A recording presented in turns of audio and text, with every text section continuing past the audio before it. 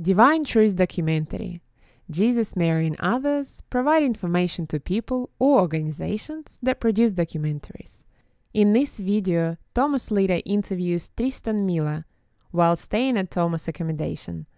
Filmed on the 13th of August 2013 in Mooloolabah, Queensland, Australia. Can you tell me can you tell me how it was when your father told you he was Jesus? And this one I know.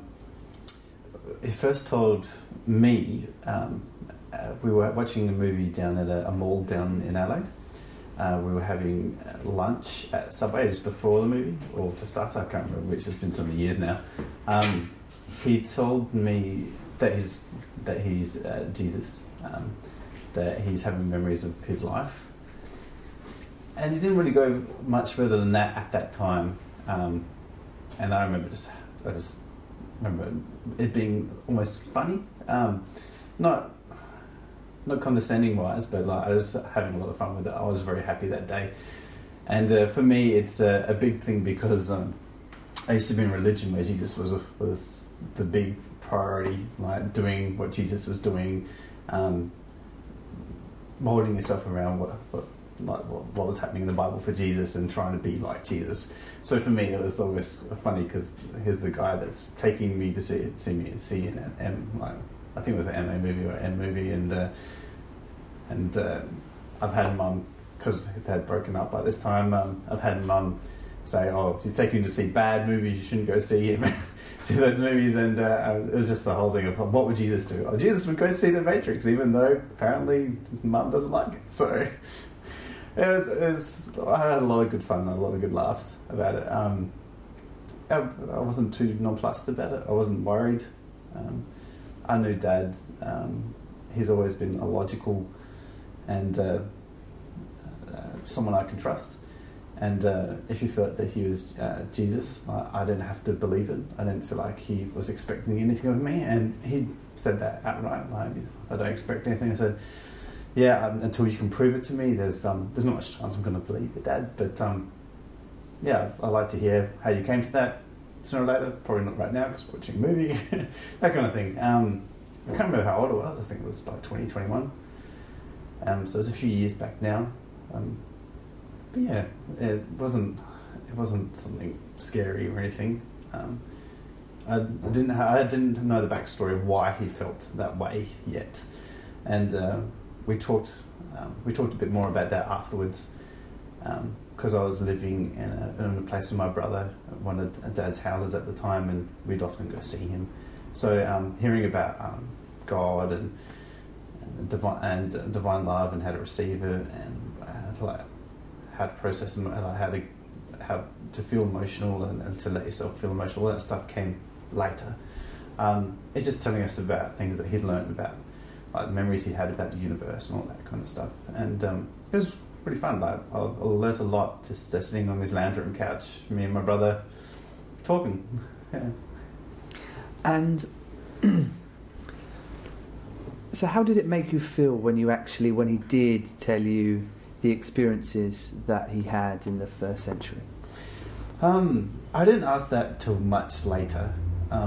At the time, from the first time he told me, he was actually going through a lot of emotion himself. So for him, he was crying and processing. I suppose I'm going to have to explain it sooner or later. He was trying to process through a lot of grief, sadness, some of the memories of torture that he had, some of the fears he had of what's going to happen if he says he's Jesus.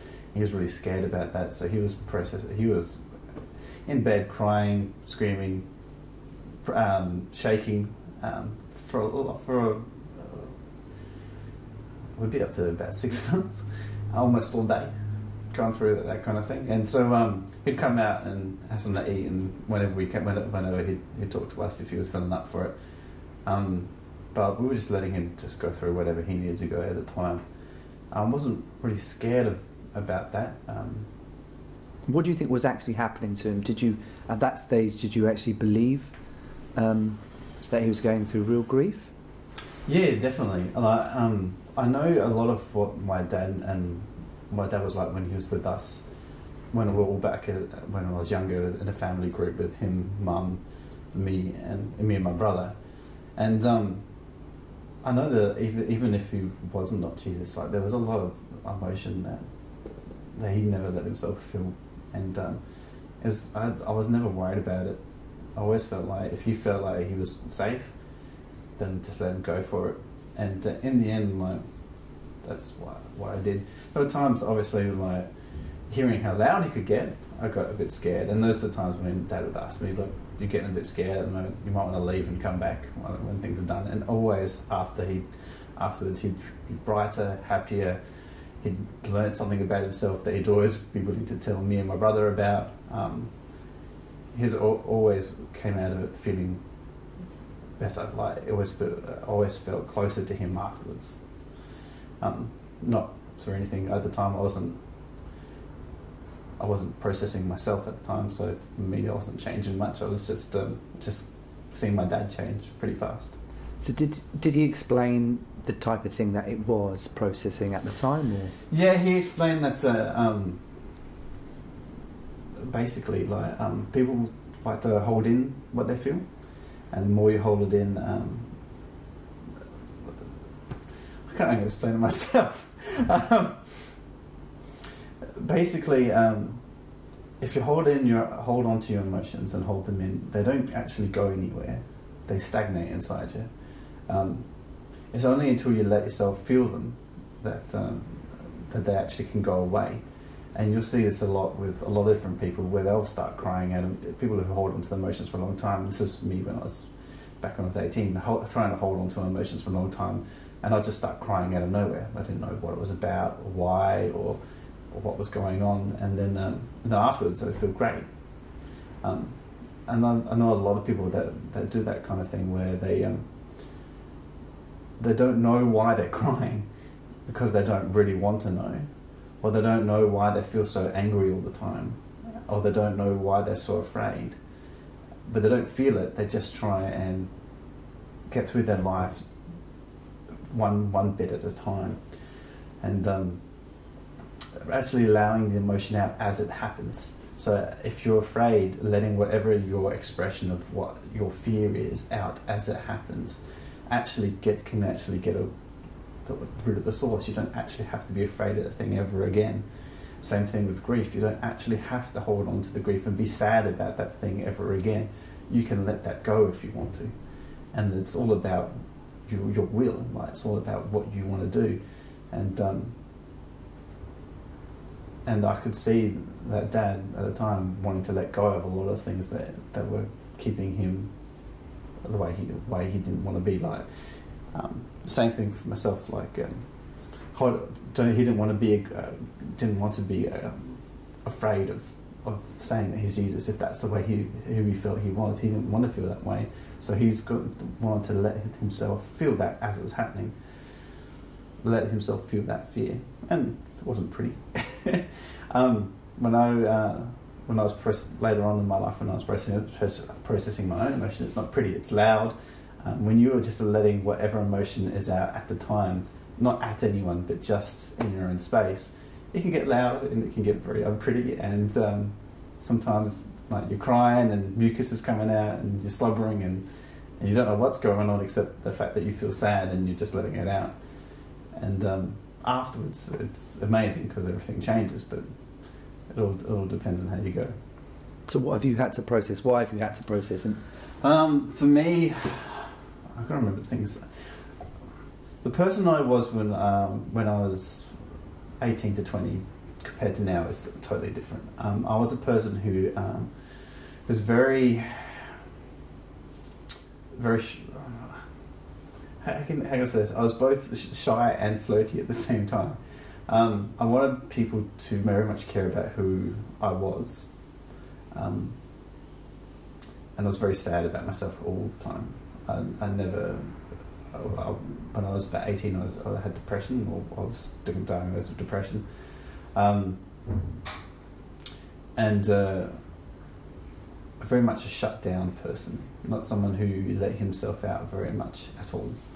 And I wanted to change. I always wanted to change that, and I tried different things to do that. When I started actually not getting to know like the stuff that Dad was teaching, like getting closer to God and changing in your soul, I really like that clicked with me straight away. I feel like that's the way to go, and I went kind of whole hog with it for a while. I just when I felt sad, I just let myself cry. I prayed a lot, and I still do. And it got to some points in my life where I just prayed and some grief would just come out, and afterwards I'd feel brighter. I'd be able to connect with people. I'd be able to talk to anyone I wanted to. I used to have this big fear of strangers, and now I can meet a new person, they can come into my place and stay the night, and I'm not worried in the slightest. I used to have lots of expectations of everyone around me. I don't know what I processed to get rid of that, but I have very few expectations of people now. If something happens, it happens. Very little fear or anger comes up, and if it does, I try and let myself process through it if I feel I'm up for it. There was a point in my life where I was doing far better processing than I am at the moment.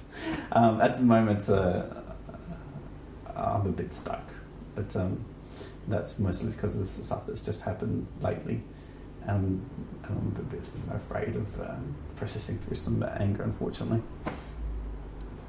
And what is that?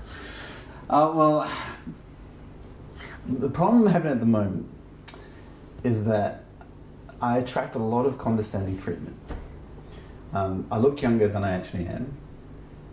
I sometimes act very childlike, so I do a lot of skipping and jumping and just acting like a not like a fool that's drunk or anything, but someone who's very just curious about everything.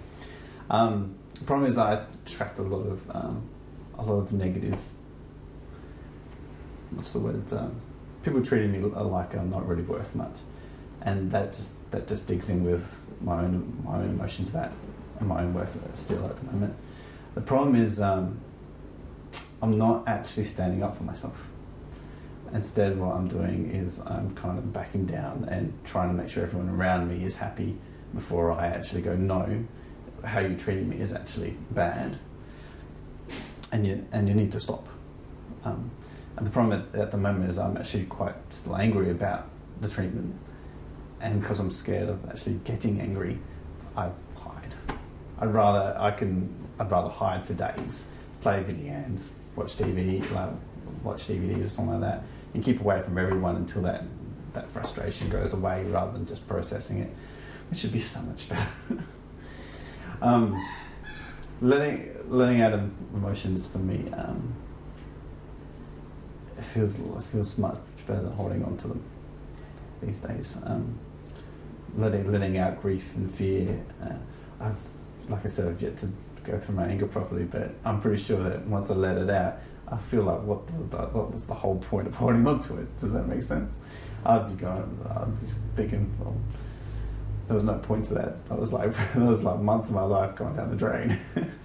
But everything, once I get through an emotion, once I've let all of it out and let myself connect to God, usually it's from that point onwards, that situation never happens again. That thing never comes up again. That always feels good for me. Even if someone else does do something around me that's similar, it doesn't bug me anymore. Does that make sense? Yeah, absolutely. There's so many things about my life that have changed that I don't remember them. I had no job. I was living very penniless. I was not attracting any kind of work. There was a large portion of my life where it was like a few months. There's a portion of my life where I actually left the safe haven of because I was living with Dad or on one of Dad's places, and just went out on my own trying to find some way of looking after myself. There was a large portion where I didn't even know if I had enough for the next week of rent or food, or I stayed in like shared homes with different people, and I was crying most nights about feeling pretty pathetic.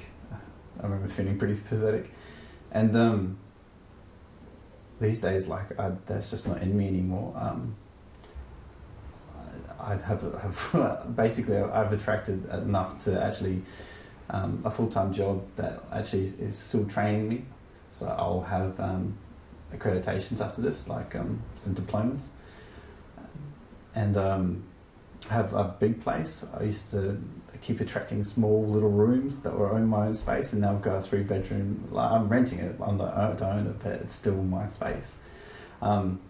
Outside of Kingaroy, so outside of the town I live in, so that I've got even a bigger space to be in.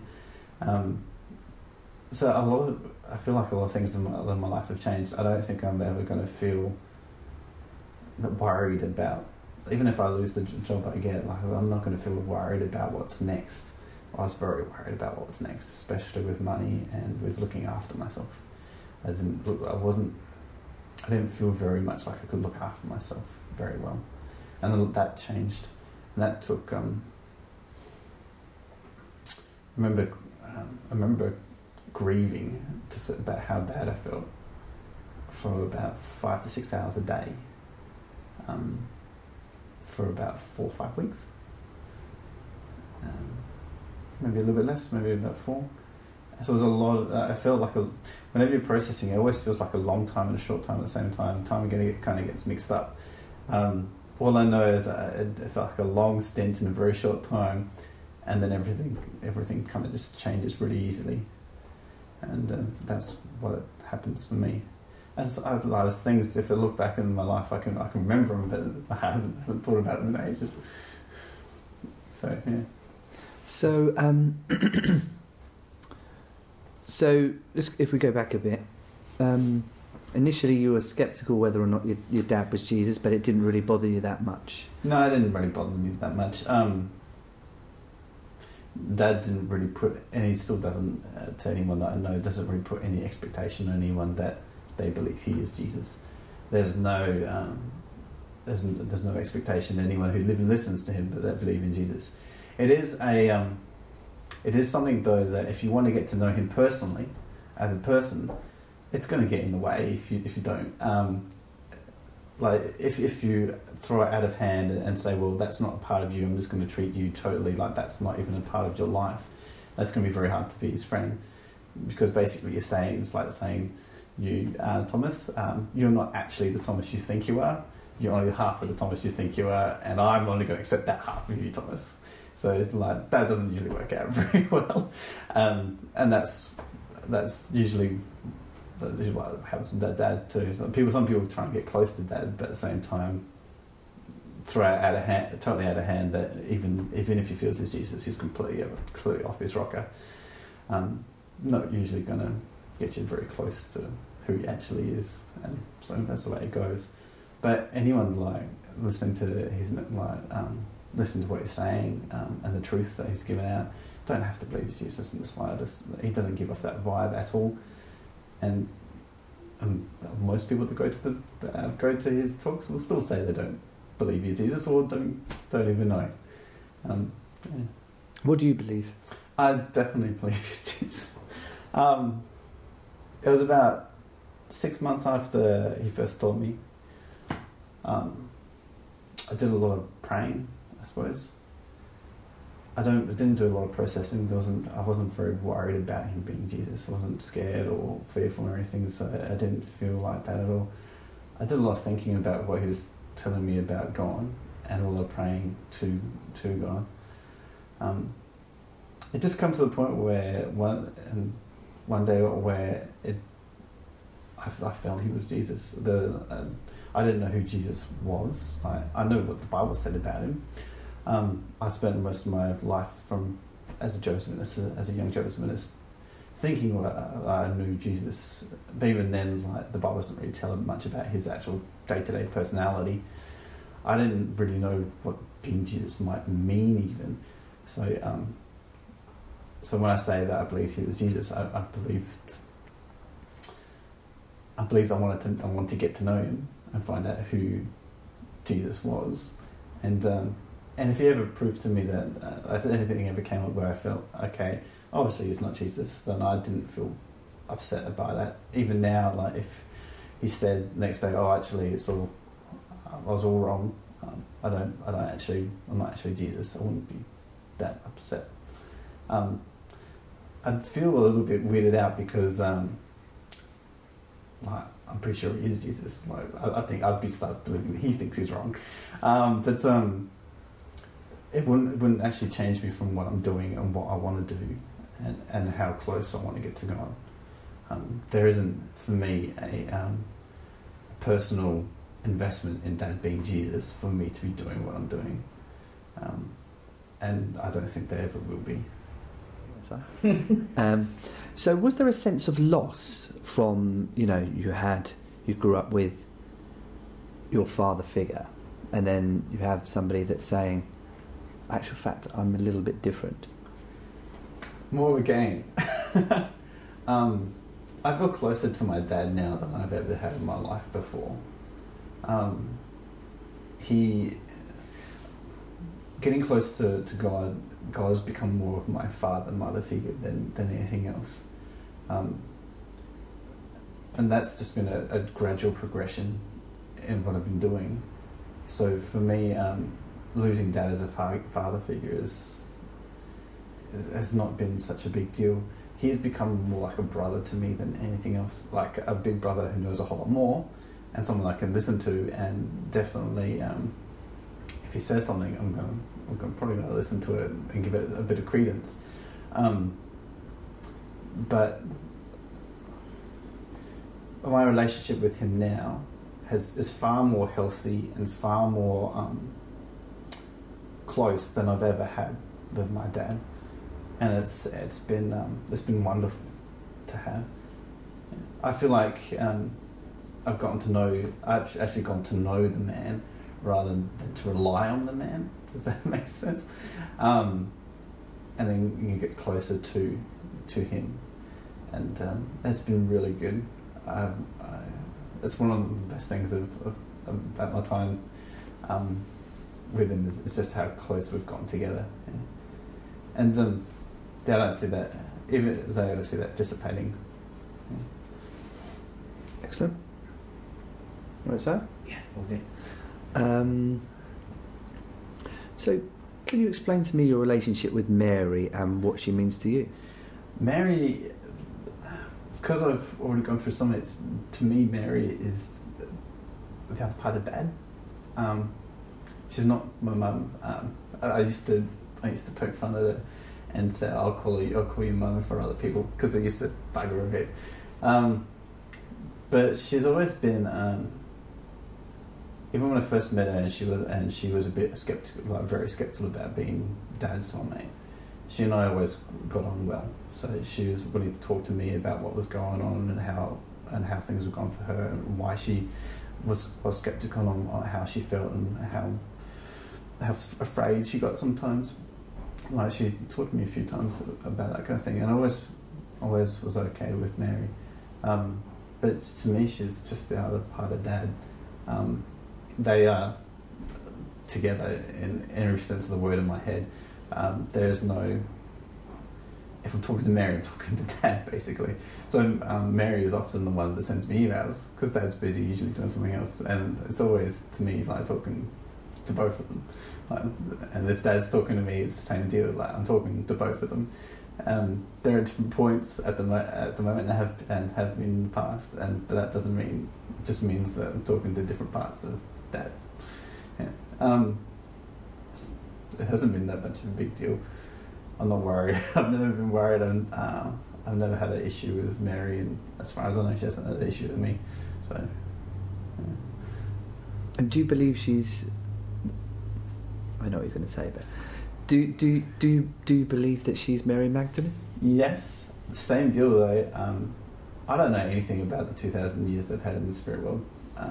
I know the snips and snaps of what they've given me, but I have no clear picture of what it's been like for them and what they've gone through, and the people they are compared to the people that I've heard about in the Bible and some of the first century stuff that they've talked about to me and to others on their DVDs. So I'm getting to know them as people, apart from what I already know. So not taking in any knowledge that I've known before and saying, that's the way you have to be, Mary, that's the way you have to be, Jesus, this is the way you have to be. Going about that way, I don't see it as very logical. If they've spent so long in this very world and have grown so much, I can't expect anyone to spend 2,000 years without growing even a little and changing even a little, and so I can't expect that of them either. And getting to know them as who they are, I definitely believe that Mary Luck is Mary Magdalene, and I don't any of the people that are reincarnated, I don't envy them coming back. From what I've seen of it, it's a pain in the ass, especially going through some of the feelings that they've had. Like, they've had rough. Dad and Mary have had some rough things happen to them in the first century. Dad hasn't been too worried about it because he was one with God, but it's still pretty rough stuff that I wouldn't wish on anyone. And I can't see, anyone reincarnated, I'll tip my hat to them, because this is a pretty harsh choice, especially if you had a harsh life in the first century. So why do you think they chose to come back now? Love. The reason that they give, love. There's no other reason why I would see it. If reincarnation is not to rehash over old injuries, if it's not to do that kind of thing, there'd be no other reason than to just wanting to change things in the place you're going to.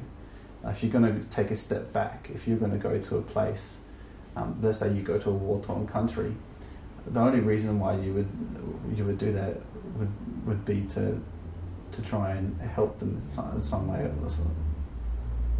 that you can. There's no other point. If you go there to ridicule them, it usually won't go off well. And you're putting yourself in a place where it's far less comfortable for you too. Right? There wouldn't be any other reason than to actually doing something loving for the people that you're going that are in that space. Am I making sense? Yeah. Oh, sorry. I mumble sometimes. Absolutely. Is it alright? Yeah, it's absolutely fun. Okay. It's great. Yeah.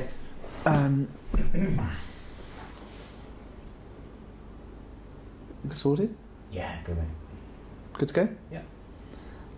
So was it tough growing up with Jesus being your dad? Growing from what age? Well, I guess when you found out, really. What did your friends and family think of it? Family. Caleb, my brother, younger brother, he kind of believed at the start himself, but since has kind of go, Dad's off his rocker. But he and I still go on okay. Mum, she doesn't really want anything to do with Dad or anything like that, so that's okay with her, and she and I have got our own stuff, working through our own issues with each other. So it doesn't really come into it. It doesn't even get brought up. All my friends know usually pretty quickly, just because it's a big part of my life. Not Dad being Jesus, but the whole praying to God, processing emotions. It's a big part of my life. They usually know the whole story within a week or two. I always go, whenever I go into a new job, I always make sure they know beforehand. Before they choose. I usually at the end of an interview go, okay, this is something that you need to know before you take me in. So all my bosses have known exactly what my dad being Jesus and what that's probably going to entail. It hasn't been that much of a problem. People who usually have a problem with it just don't stick around, and people who usually have a problem with it, I don't have a problem with them not sticking around. Does that make sense? I'm not angry. I can understand how it might be weird. That's fine. I usually give people a choice before they get invested or anything. They can have a choice whether they want to stick with me or not. Most people that do, pretty calm. I've got a lot of friends who don't give a crap about Jesus or religion or God or anything like that, and they understand my own issues, my own stuff, and they're still willing to treat me like a normal person. And I got some other friends who do some of some of the stuff I'm doing, like connecting to God, and some of them treat me okay, and other ones still treat me with a bit of fear or a little bit of awe. And I'm going, no, don't need to do that. So often they're not usually good friends until they get through their own stuff about what's going on.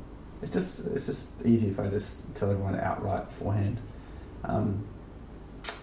Like the girlfriends that I've had, I've always made sure they're known beforehand, before any kind of romantic kind of pops up. And I usually tell them, look, this is what my life is like. Do you have a problem with it? Most of them say no, and it hasn't really affected the relationship.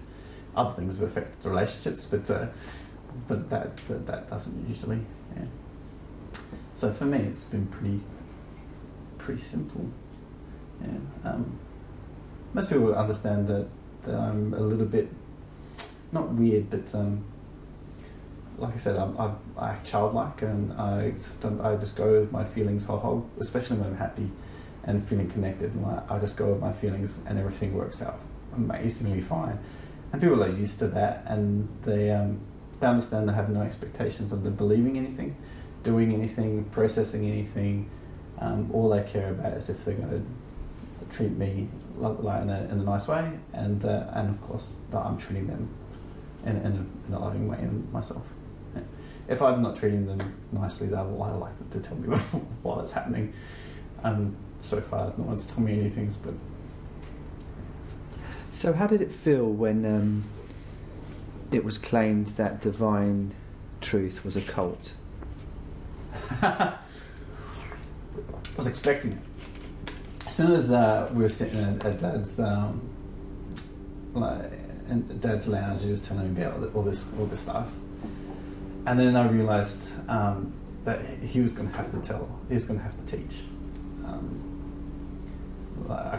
I already knew, as he was telling me, we already knew that his whole passion is to teach this stuff. So I knew from that point onwards that somehow media is going to come in, and a lot of people are going to say it's a cult. I often joke that he was the Antichrist, and I was the son of the Antichrist. A lot of fun. I have a nice black sense of humour. Yeah, so it's I kind of knew it was coming, so it wasn't. I kind of have a laugh about it usually. Like the whole compound thing, it's over the top. There's no compound. There is no rituals of whatsoever. Nothing's expected of anybody. People can go off and process, or go off and connect to God, or go off and do whatever they want. There's no expectations. There's no people checking up on you. It's not a religious order in the slightest. People who meet together are usually because they want to meet together for some reason. It's never organised, apart from dance seminars. Like even that, like people can come and go as they please. There's no lists. There's no names in a book or anything. It's just come if you want to hear something. So it's it just doesn't click. Like if people want to call it a cult, that's fine. It's I'm pretty sure everyone who is involved with this stuff knows that someone was going to say that anyway. But it's probably the most easygoing cult I've ever been in, that I've ever known of. So I haven't been in many cults. So, but if it is a cult, it's pretty easygoing. So, people are happy or sad or processing fear or doing whatever they want, and people are just people. So this is the cult just doesn't quite suit it. I don't know if there's a special meaning to a cult that suits what Dad's doing, then we'll use that. But at the moment, it's just a belief system that you can take on or not take on as you want. And what would you say to the reports that divine truth breaks up marriages? I've seen so many people who have nothing to do with divine love. As soon as they're honest with their partners, the marriage breaks up. as soon as they start acting on their own happiness, the marriage breaks up, and no one says anything. Basically, like, if you're going to connect to your own emotions and you're going to change, if you're going to change as a person, if the other person does not want to change, the marriage is going to break up. That's the way it's going to go. The fact is, there's a lot of people who are holding on to relationships that don't actually want to be in relationships. They don't feel any love towards the other person. They don't feel any connection to the other person.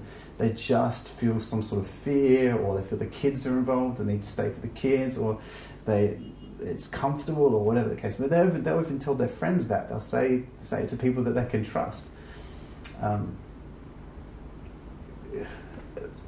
Basically, if you're going to change as a person, something's always going to happen. Either the person changes with you, or they don't. And if a lot of times in relationships, someone wants to change and someone doesn't, they break up. So in that instance, I can see why people would be worried about that. But it's all personal. If the relationship has a problem, it had a problem before Divine Love came into it in the slightest. And if someone is really like being loving and connecting to God and His love, they're not going to break up a relationship for sheer spite. They're not going to break up a relationship out of anger. They're going to try and talk about what's going on. They're going to try and want to love the other person, even if they don't want to be in a relationship with the other person. They're going to try and actually treat the person lovingly, at least, even if that is, I don't love you, I can't be with you, and have this crappy relationship going on, because hurting me, you, and maybe our kids too. I need to go.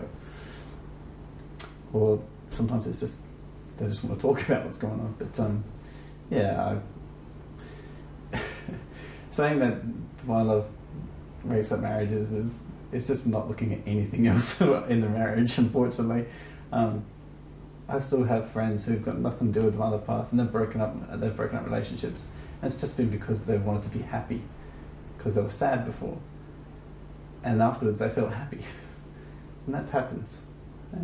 And unfortunately people do break up relationships for bad reasons, but that's all on what happens with the people. It's nothing to do about Divine Love. So, right, mate? Okay, mate. Yeah, it's probably up. So Divine Truth believes in soulmates. Yes.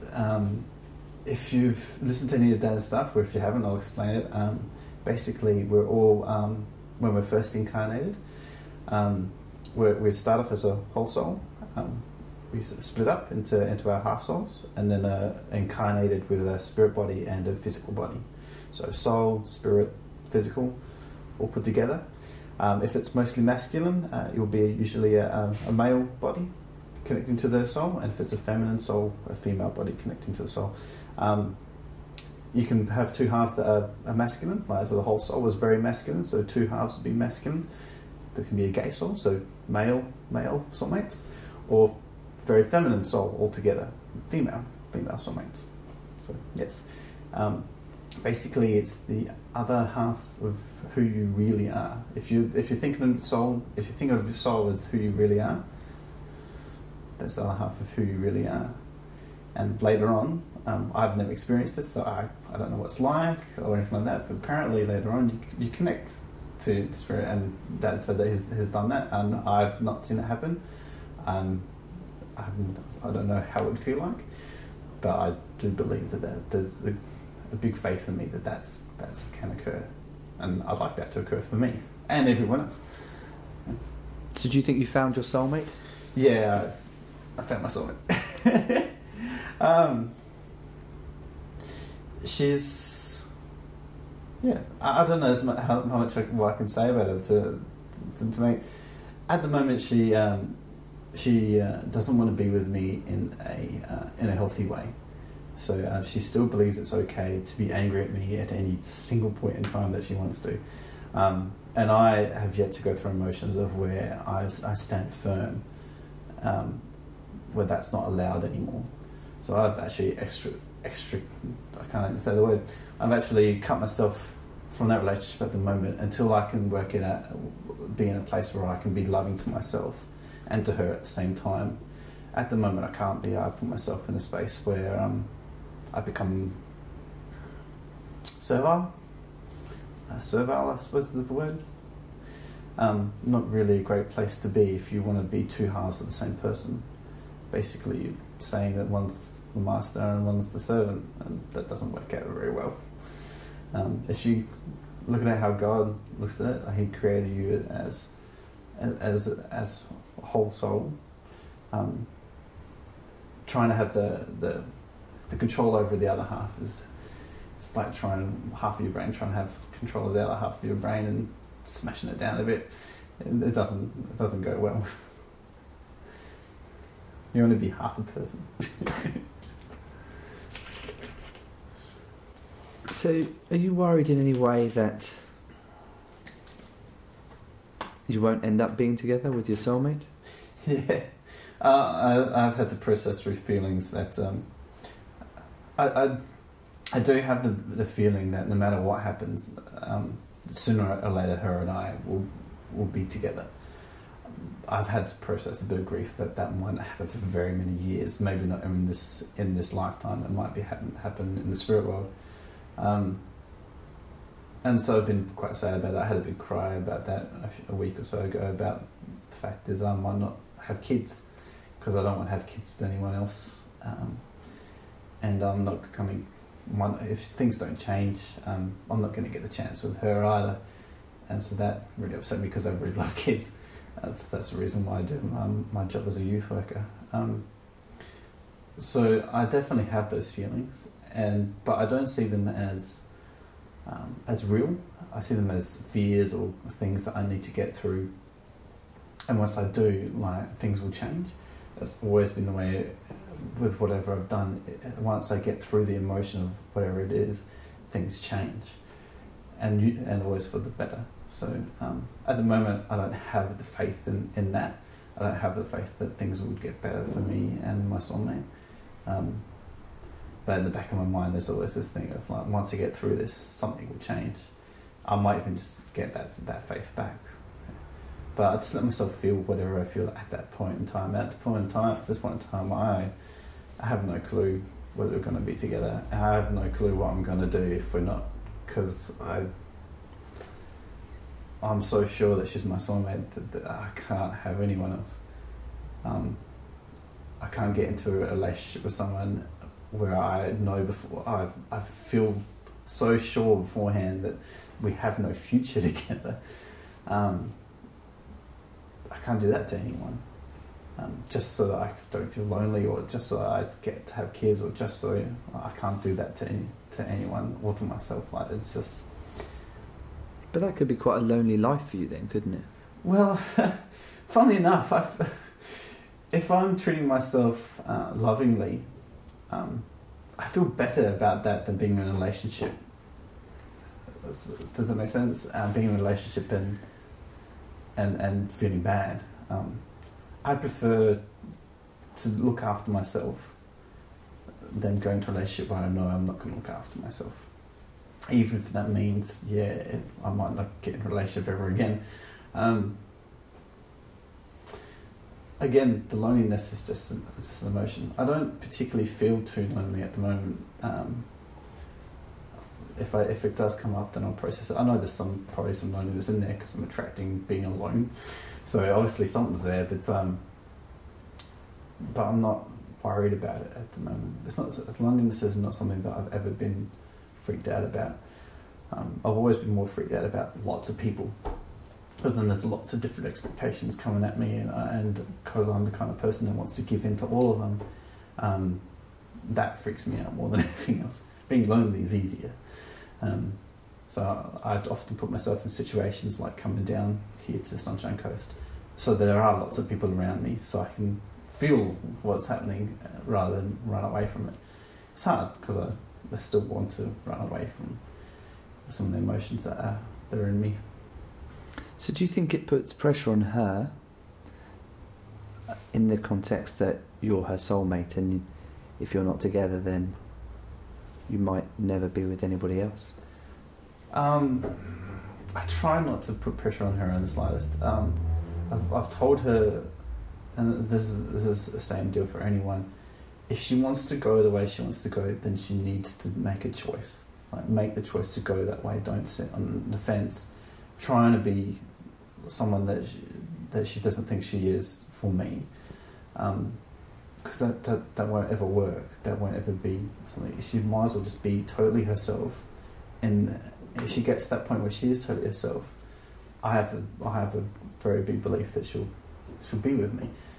But even if she doesn't at the moment, as long as she gets to that point, she'll be happy. Like, no matter what happens, whether it's me or someone else, like, she'll be happy. At the moment, even talking to me doesn't make her happy. So I prefer her not to be around me at that point. Does that make sense? I don't ever want to put expectations on my soulmate that she has to be with me when she has chosen not to. That's not loving in the slightest, and that's not the kind of relationship I ever want, where just because we're in a relationship there's some sort of expectation on her behaviour. That's what she's put me through, and I don't want to ever put her through that. That's just not the kind of thing I want. Yeah. It's very easy for me. Like, if she's my soulmate, I will attract her as soon as things will, like I said, things will change when I go through my own stuff. I'll attract her again. If she's not, I'll find out. But I'm like, it's hard being this sure of something, and not being able to give any solid evidence, unless you're that sure yourself. For me,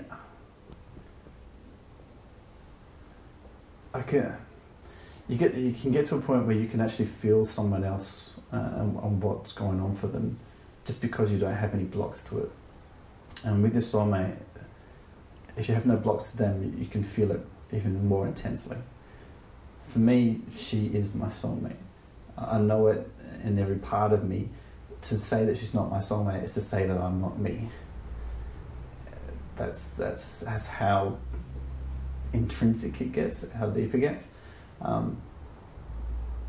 She is if your mind was a puzzle, she is like a large half of that puzzle. She is who